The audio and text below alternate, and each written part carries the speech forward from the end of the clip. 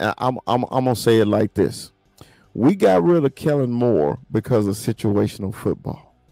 So tonight, I want to see Mike McCarthy have this situational coaching. Okay, are we gonna see the difference, or from him and Kellen Moore? Are we gonna see, or are we gonna run when we need to run? Or are we gonna pass when we need to pass? Or are we gonna do this junk like, hey, we're on fire tonight, so let's just throw the ball all over the place.